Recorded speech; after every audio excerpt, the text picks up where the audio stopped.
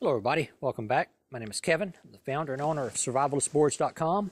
If you're not a member, get over there and get signed up. There was a comment on one of my videos. I think it was the what Trump means to preppers video.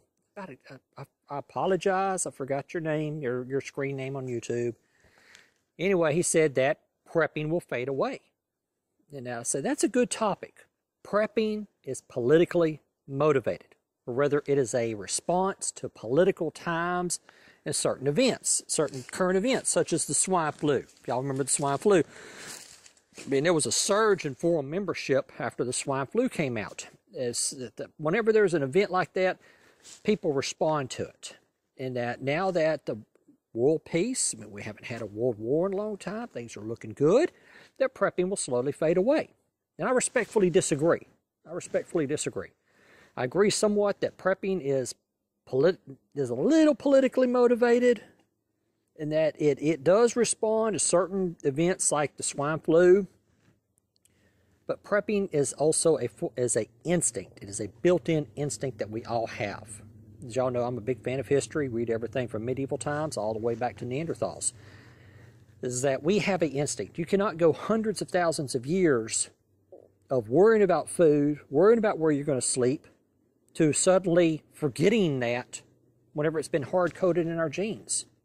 Our ancestors prepped every way they could. They watched the flocks, or the herds. They watched the flocks, birds migrating.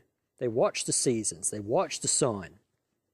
They were in tune to changes in their environment. So prepping to them, observing their environment, was a way of life. And that is hard-coded in our genetics. That is hard-coded into us to worry about where we're going to get our next meal, to worry about where we're going to sleep, to worry about our family. That's who we are. So prepping is not going to fade away simply because it is hard-coded. It's hard-coded into us. Anybody says, well, I'm not a prepper. Well, you owe your life to a prepper 10, 20, 30, 50, 100,000 years ago.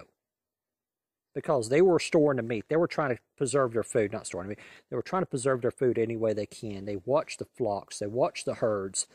They were preppers by instinct. Hunters-gatherers, to say. And we moved from a hunter-gatherer to an agriculture-based society.